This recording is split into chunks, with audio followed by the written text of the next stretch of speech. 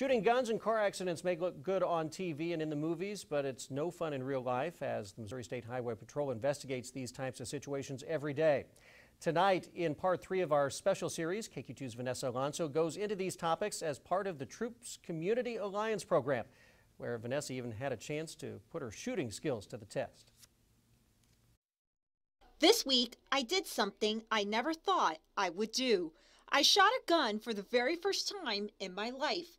It was a very good thing myself and many others learned to do it safely through proper training at the Missouri State Highway Patrol's Community Alliance program. But before we get to that, let's first go through the reality of the dangers of being out on the road. We first met with Sergeant Hafe Sears of the Troop H's Major Crash Investigation Unit. He is one of 4 teams in the state that go through the process of reconfiguring major fatality accidents and what caused them. Through the growth of computer technology over the years and the ability to use a drone to go over an accident site, it has helped him put many cases to a close and bring closure to the victims' families. Technology is great, and the more we get, it really aids us in analyzing these wrecks and determining what happened. According to Sergeant Sears, the main contributor to the rising number of deaths and traffic crashes in the Show Me State over the last several years is distracted driving. It's something the patrol wants the public to constantly remember. When you're driving highway speed, you're driving, over 100 feet per second. So that can be a big problem just to look away from the road for that amount of time.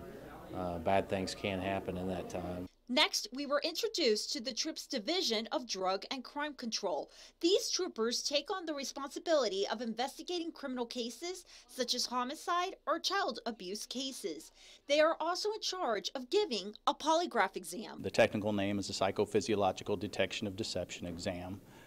It's basically the mind's effect on the body, on your physiology. We look at physiological responses within your body and as we ask questions. Nobody is ever forced to take a polygraph examination. It is totally voluntary. Sergeant Gardner gave us a mock version off camera of how the exam is administered. The entire group was amazed on the process. Now let's get back into the shooting lesson.